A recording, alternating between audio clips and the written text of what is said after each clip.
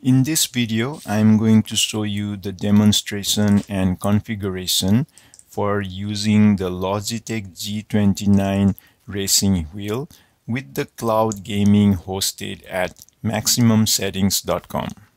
As you can see here, I was able to use the Logitech gaming wheel with the game called American Truck Simulator that is running in the cloud server at MaximumSettings.com. Now let's see the configurations. First, in the Logitech wheel, set the device setting to PS3 instead of PS4. Now for this method, I am using this program called VirtualHere. Now you do not need to pay for the license. It does have a free license that is good for one USB, and for using Logitech G29, we need to use only one USB. So it is workable without having to purchase the license. In your local Windows PC, download the server and the client application for VirtualHere. You can save it to your downloads folder. Then execute both the client and the server component, as you can see here. The server program will pop up the message that says USB server is running. We do not need to change any settings. We just leave that window open as it is. Then on the client component, right click on the Windows hub, then click on reverse clients, click on add, and then in that IP box, enter the IP address of the server of the cloud gaming. So you should see the IP address in the dashboard of the MaximumSettings.com. Enter that IP address here. Click OK and leave the client also running. Now go to the Linux server that is hosted in the MaximumSettings.com. This is your cloud server. On that server, download the client program for VirtualHere. You do not need to download the server program. Download only the client program that is for Linux 64-bit. You can save it to the download folder in that cloud server.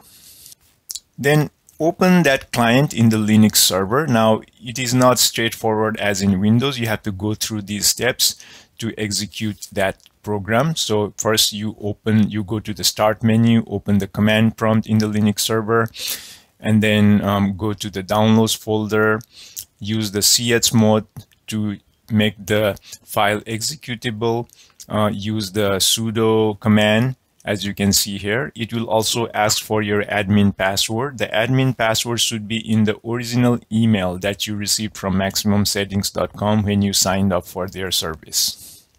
Then it should open the VirtualHere client program, as you can see here. Then right click on the USB hubs, then click on specify hubs, click on advanced, then check mark the box for enable reverse connections. Now the purpose of this is to connect to your local PC using the static IP of the cloud server instead of the IP address of your local server, because our computers at home may not have static IP. So this is the alternate way, which is to use the static IP of the cloud server. Then after a few minutes, you will automatically see these USB devices listed in the Linux server. You may also get a text box for something that says trial version. You can click OK. Then right click on the G29 driving force device and then click on use this device. And then you will see that it says in use by you. Once that is configured, open the game. So in this case, we are doing with the American Truck Simulator game. When you start the game, you may get this message. Click on ignore. Do not click on use as mouse. That will give a lot of trouble. So click on ignore on this box. Then once you are in the ATS game, click on options, click on controls, click on input wizard, click on controllers, click on steering wheel, as you can see here. For the gearbox, I'm using simple automatic. Click on simple automatic. Then you can observe how the the input wizard detects input from the Logitech wheel. So you can see here, I can verify that I can use the steering wheel, pedals, and configure the input, as you can see here.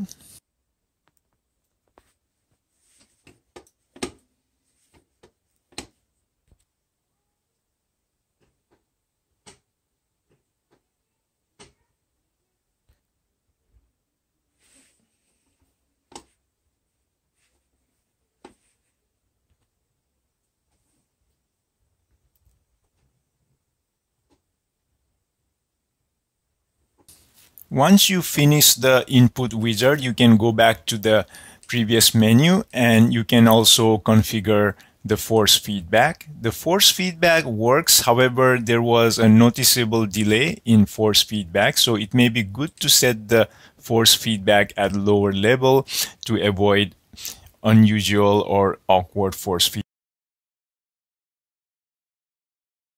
I'm able to play the game using the wheel and the pedals. The force feedback also works, but you will see a slight delay in the force feedback, as you can see in this gameplay.